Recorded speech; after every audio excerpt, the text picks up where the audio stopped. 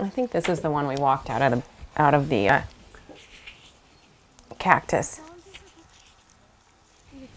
to induce. I think we sedated him up and then walked him down out of the cactus.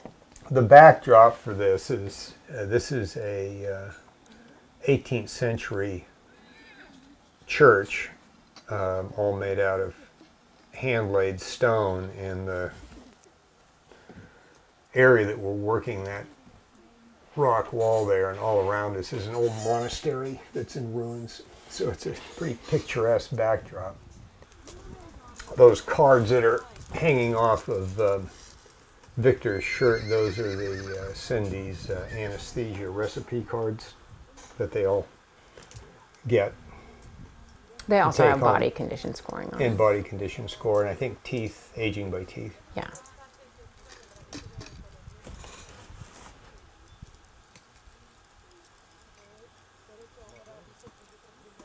Anesthetically, he's a little light. He's breathing a little heavy there.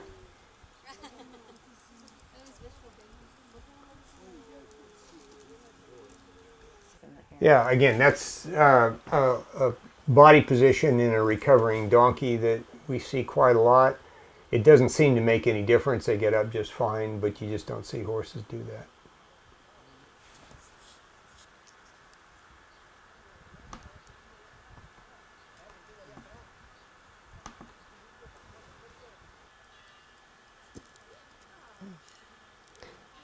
You can roll these guys sternal if you want.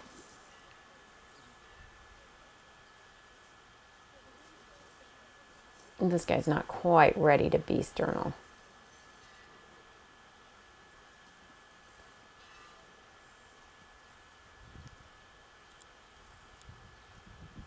These guys were so sweet, even with the burros. You know, they were just really sweet.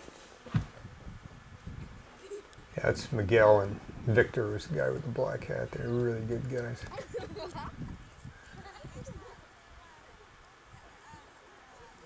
We decided we would go over and help him sit up because that's all. He really just wants to be sternal at this point, that guy. Oh, I guess we didn't help him. He just finally got himself there, and now he's happy because he's no longer lying on his side. He'll go ahead and lay there for a bit till he's ready to stand up. He can see now, and he's sternal. And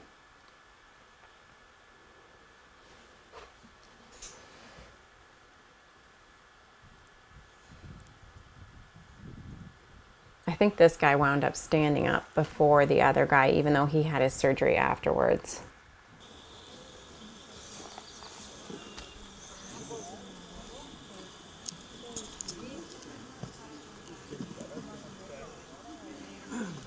So this guy eventually stood up okay, but he required assistance because otherwise I'm afraid he would have started flopping around on the ground a little bit. So Miguel just kind of stayed with him until he was ready to stand up.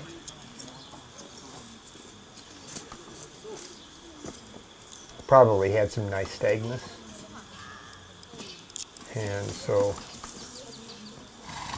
we don't let them try to get up until their eyes have stopped moving.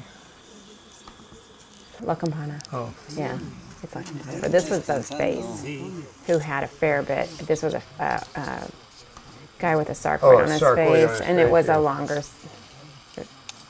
It took a bit to cut everything out, and the owner's really concerned about him.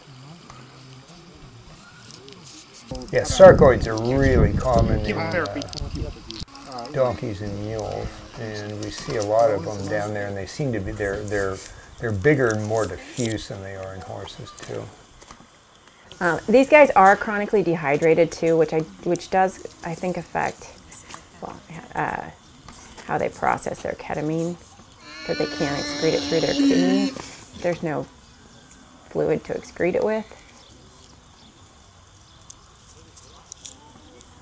So he got himself sternal finally there, but oh, and there we are getting up.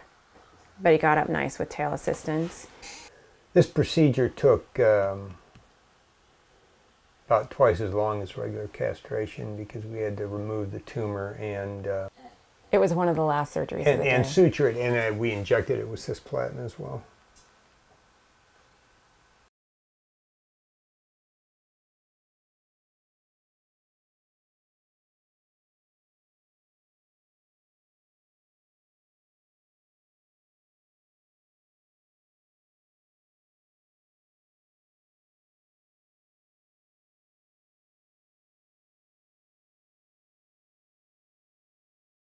And I don't actually know how he gets on that burro because you see him in town on crutches and he's pretty handicapped.